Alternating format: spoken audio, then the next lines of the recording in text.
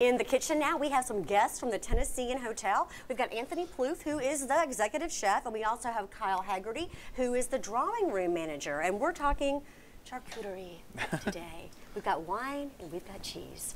Anthony, what is the key, do you think, to a good meat and cheese plate? So the key is going to be variety, which we try to get something, whether it's the meat or the cheese, that's taste on different ends of the spectrum. So these charcuterie boards, obviously with the holidays coming up, entertaining is a really big thing that people are worrying about. These are our go-to. You can set these out. You don't have to worry about them being cold or hot. They can sit at room temperature. What we include on ours at the drawing room, so we've got 3 meats and cheeses that I'll describe, and then Kyle's going to pair them with some beverages. We try to keep everything as local as possible. So we have some Benton's country ham. It's aged 24 months, so it eats more like a prosciutto. It's a lot more smoother. It's not quite as salty.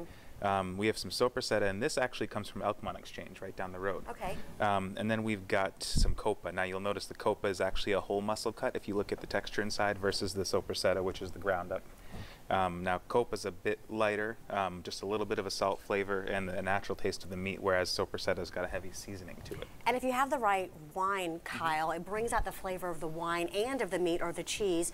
These examples here, what pairs well, do you think? So I kind of did them in order with the meat. A good rule of thumb kind of for charcuterie boards and cheese is think red wines for more of your cheese. Think, light, crisp, fruity for your cured meats.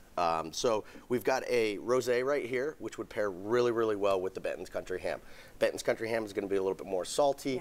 Yeah. And it's going to be fatty, so you're going to want to have those fruity and those acidic notes that are going to be able to cut through that. If you were to drink red wine with it, chances are the Benton's Country Ham would probably make the wine not taste as good, and the wine wouldn't really help it out either.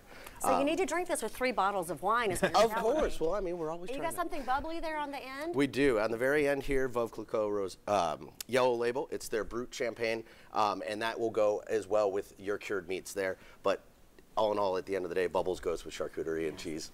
Any day. And you talked about the range of meats.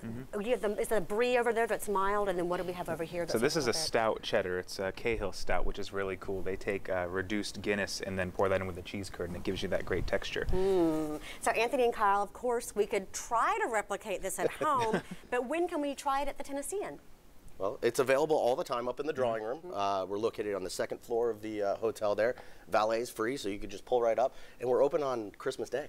So if you want to just come bring your family in and we can start your day, we'd love to do that and have a pleasure to serve you on Christmas. So. Lovely Christmas plans. Thank you guys so much Absolutely. for coming Thank you. in. Thank you for showing us these delicious pairings. Well, coming up, weddings should